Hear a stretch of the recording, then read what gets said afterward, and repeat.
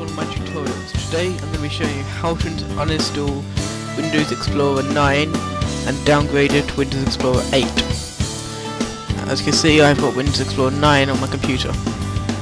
A lot of people don't like it as there has been some glitches with blurry text, etc. and don't know how to uninstall it, so I'm going to show you. So to start off with, so click the Windows button, then go into the control panel.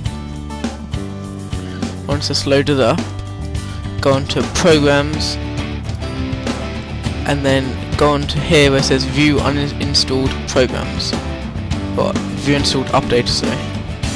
And give it a few seconds and it will just load up all your updates. It's just loading up now. As you can see now, this says Windows Internet Explorer 9 release candidate.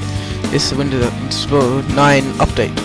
So just click uninstall, and it goes, are you sure you want to uninstall this update? Click yes. Then it says, please wait while the updates are being uninstalled. This may take several minutes.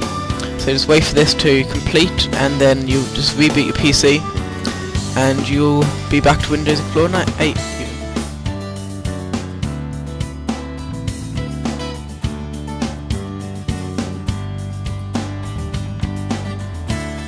There we go, it is now finally complete. So you have to restart now.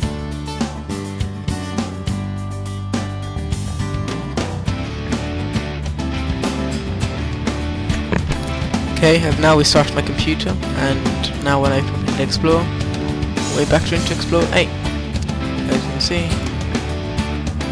So that is how you uninstall Windows Explorer 9 and replace it with Windows Explorer 8. I hope you learned something today, and I hope it was useful. Please rate, comment and subscribe, and thank you again. Till next time, goodbye.